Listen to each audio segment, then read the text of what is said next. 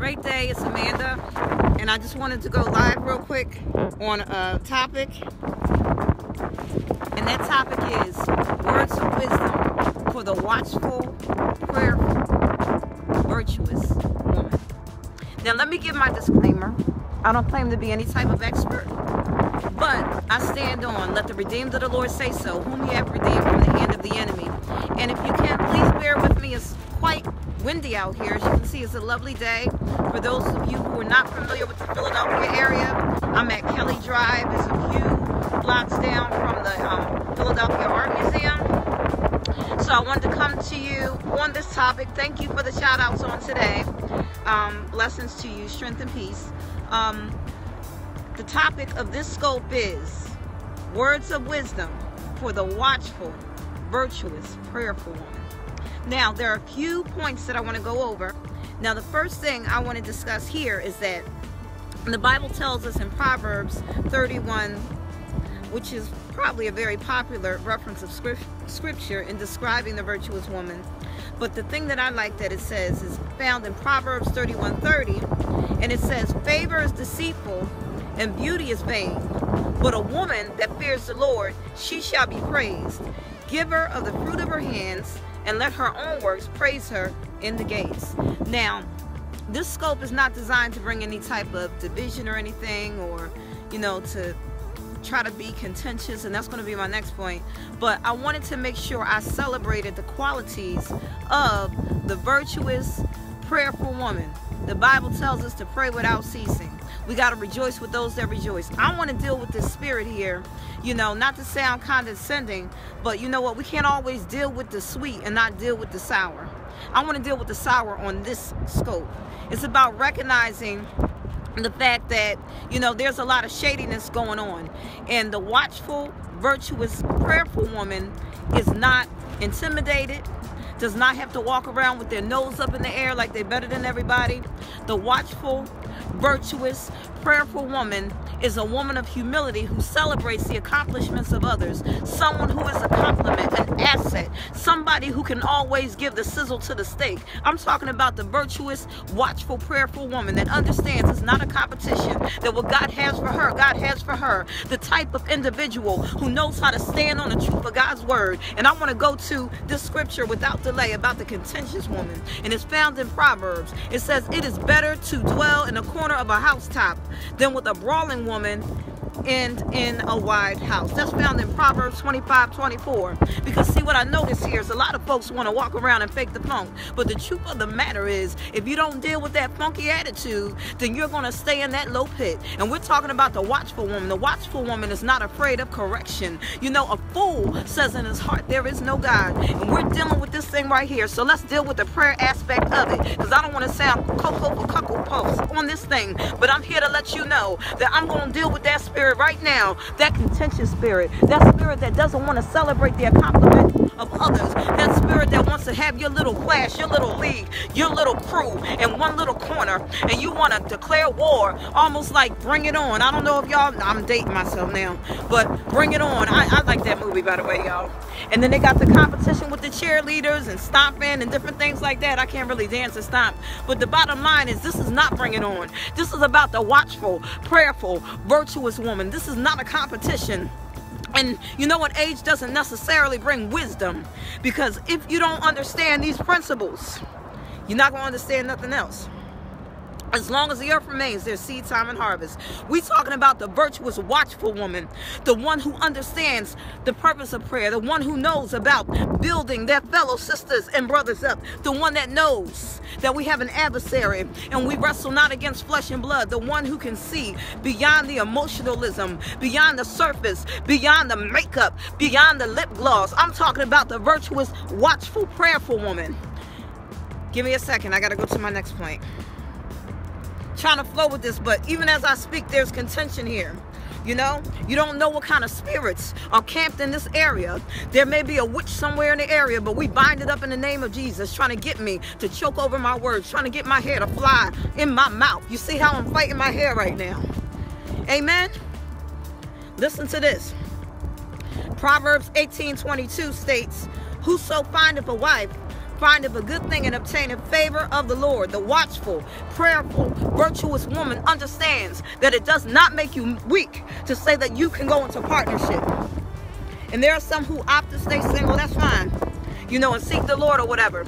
Some people want to become a nun, and I'm not trying to throw no shade, but the bottom line is, when you are a virtuous, watchful woman, you understand it doesn't make you weaker. When you can communicate, when you can interact, when you can partner up, it's a sign of your strength, it's a sign of your gentleness, it's a sign of your meekness, it's a sign of your humility. I want to go to Genesis 2 quickly, 21 through 25. And a lot of you are already familiar with this reference of scripture, but we can't deal with the virtuous woman unless we first find out, where did this woman come from? And the Lord caused a deep sleep to fall upon Adam, and he slept, and he took one of his ribs, closed up the flesh instead thereof, and the rib which the Lord God had taken from man made he a woman, and brought her unto the man. And Adam said, this is now bone of my bones and flesh of my flesh. She shall be called woman, because she was taken out of man. Therefore shall a man leave his father and his mother, and shall cleave unto his wife, and they shall be one flesh. And they were both naked, and the man and his wife were not ashamed. The virtuous, watchful, prayerful woman understands from whence she came, from whence she originated from. You got to know where your roots are. If you don't know where you've been, you don't know where you're going. It's okay to say, okay, this was my background, this was my culture, these were the things that I encountered. The virtuous, watchful, prayerful woman is not afraid to give her testimony. But you don't got to camp there. You know, we forget them things that behind, but help somebody up. You know, you once remember what it was to not be saved, so don't go around like you don't got to wash up at the end of the day. Don't go around, you know, like you don't got that, you know. Let me just stay off of that topic right now, but you know how babies are born. Let me tell you right now that the virtuous, watchful, prayerful woman understands that your past is not the dictator of your future. And that's why I thought it was important to go to that reference in scripture in Genesis. I feel like I'm metamorphosing out here. The virtuous, prayerful, watchful woman is like a butterfly coming out of the cocoon, the caterpillar, ready to fly, ready to say, Lord, use me. Lord, have your way. Give me a plan of action, not afraid to submit. I'm not going to get into all that because that's too much for one day, for one lesson. But the next point I want to gloss over is found in Esther 4. It's a quality of the virtuous, watchful, prayerful woman, and that quality is found in Esther 4:16. Go gather together all the Jews that are present in Shushan, and fast ye for me, and neither eat nor drink 3 days, night or day. I also and my maidens will fast likewise, and so will I go in unto the king, which is not according to the law, and if I perish, I perish. One of the characteristics of the watchful, prayerful, virtuous woman is that of discipline. Can you put that plate down? Can you put that television down for a few hours, for a few minutes? Can you turn away gossip and slander? Let's deal with it right now.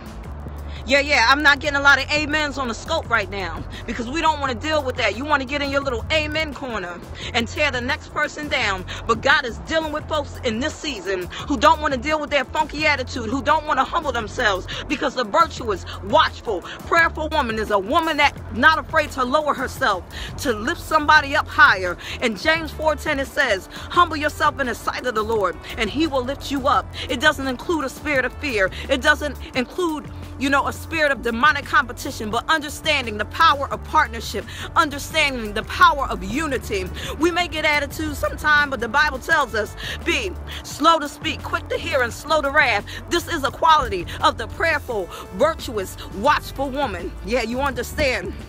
And sometimes you gotta hold that tongue. You know, you declare that you be justified, and I can hear what you're saying, some of you.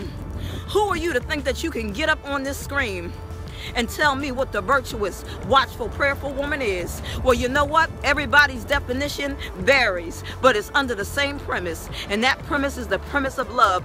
Understanding that all have sinned and fallen short of the glory of God. Think about how shameful it was to Eve to hear the instruction of her husband, the instruction of God, and to go her own way and to be deceived by the serpent. This is not a quality of the virtuous, you know, prayerful, watchful woman, because the Bible tells us to watch as well as pray. But when you've been downtrodden, when you've been beaten down so low, when you feel like you've been stripped of your value and stripped of your worth, and folks have told you you will never amount to anything, can anything good come out of this girl, out of this woman, out of this individual? Well, the answer is yes. For who the Son has set free is free indeed. I'm here to give you good news, and that good news is there's power in the name of Jesus. The good news is this: you don't have to be a victim of your past. You don't have to be the victim of other people's projections. You don't have to be the victim of demonic satanic principalities. And now for a word of prayer. Devil, we bind up every demonic principality that will try to come against us for evil. We bind it up by the blood of Jesus. No weapon formed against us shall be able to prosper. The Lord executes righteousness and judgment for all that are oppressed. Whatever point of contact the witch is using, hallelujah, DNA, video, audio, clips, whatever the witch is using to try to project and saturate it, we bind it by the fire of the blood of Jesus. We declare the peace and the love of heaven be prevalent. We declare that the angels be dispatched from the north, south, east, and the west, and he has given charge over us to keep us in all of our ways. We decree and we declare. What shall we say to these things? If God be for us, who can be against us? God's people will never be ashamed. So now let's listen to this next and last final point, because I have to bring this thing to a close. A characteristic of the watchful, prayerful, virtuous woman is one who learns how to seek and heed to the promptings of the Holy Spirit. Now, this might not be a popularity contest. It might not get you in the Beamers. Y'all watch that show, The Game? You know, the Beamers. Like, they're pretty humble to me, if you ask me. I don't want to get into that show right now. I mean, they didn't seem that bougie to me. But the virtuous woman understands that you don't have to fit in with the crowd. Sometimes you got to be like that woman with the issue of blood who pressed through the crowd, who said well, I'm dealing with two different references. One said, I'll eat the crumbs from the master's feet. You know, they called her a dog.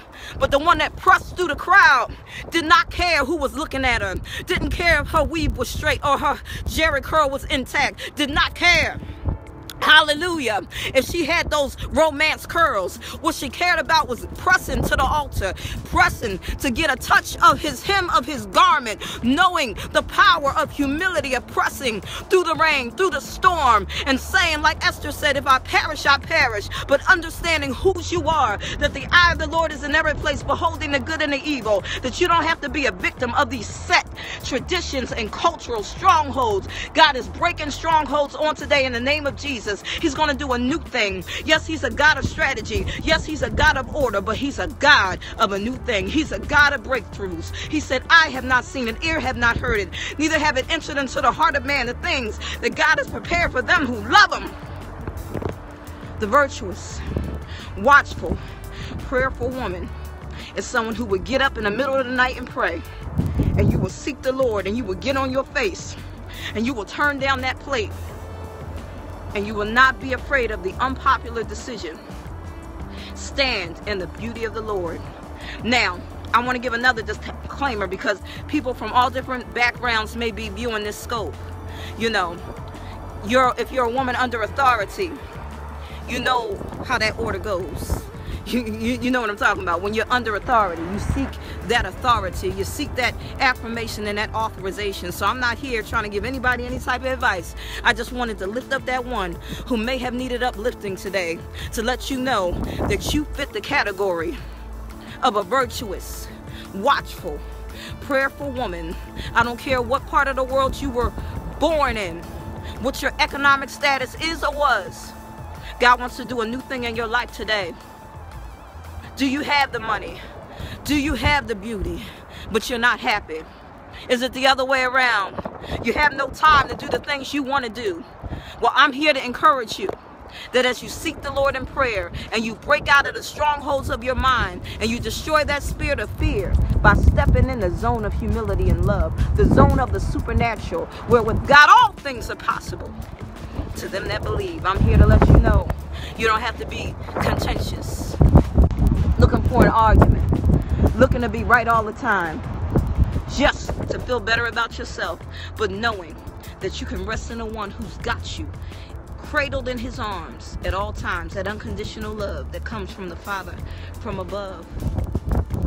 The Lord is on your side, and he's watching you as you are watchful and prayerful and walking in a spirit of love. The watchful, prayerful, virtuous woman.